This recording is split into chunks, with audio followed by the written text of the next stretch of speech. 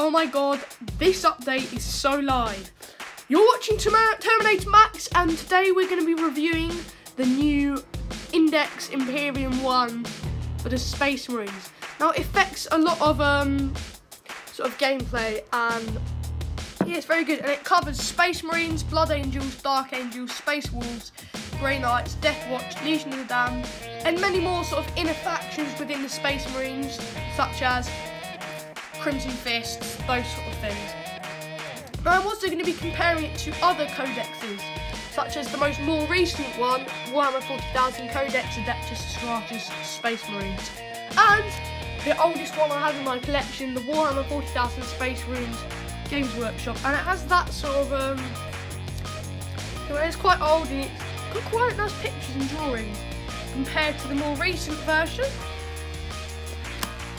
and the sort of middle version in my collection. But mainly this video is going to be focused on Imperium 1, and I'm just going to be showing you what sort of basic rules it affects. So let's just move around, as obviously, as you can probably remember, movement. So normal movement, a normal troop unit can move 6 inches. So however, Terminator can move 5, the wounds have changed, all that sort of thing. So Terminator squad, let's start with the Terminators. Terminators have 5 inches. Now remember, before they used to have 6 inches, and every troop used to have 6 unless stated otherwise, for instance with bikes. However, this one starts off with 5 inches. Also, you can notice the wounds are a bit different. 2 wounds. Usually they only had 1. They've still got their 2-up armor saves, and they've still got most of their other attributes are similar. Also, the power system, 13 power for a squad of 5 Terminators. Now you can get in that additional power of 13, add 10 Terminators. Now they're very strong now, and that's by like an addition in your army. Normal unit pretty much stayed the same, to be honest. Basically the same amount of wounds. Already just look at it now, really. But yeah, so it's pretty much stayed the same.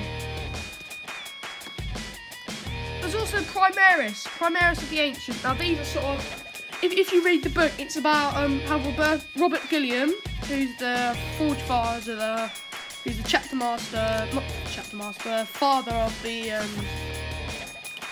Space Marines, Ultramarine Space Marines, Tactical Squad. So yeah, Space Marine 6 inches, pretty much stayed the same. Wounds 1, saves 3+, that sort of thing. However, now, you know, your puny little, well, not puny, but I'd rather say weak librarians are actually not so weak. Check them out. 6 inches, most of these attributes are similar. However, look at those wounds. Your librarian can have 4 wounds. Now, that would mean you can stay alive longer in the battle. So it will take 4 shots or 4 melees, 4 wounds of melees or shots to take them out. Now this is such a good update, to be honest, and I reckon it's for the best. 7 power, you know, they've got a new power system. So, Captain on a Bike, 7 power. Yeah, it's really good. 6 power for Librarian. So, if I was to recommend a good sort of play style, I'd recommend 20 power games. That means you can fit into a captain, a small unit of men.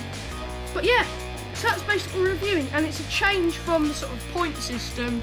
There's not as many colours, so it may actually be going back to the old Codex sort of blandish colours.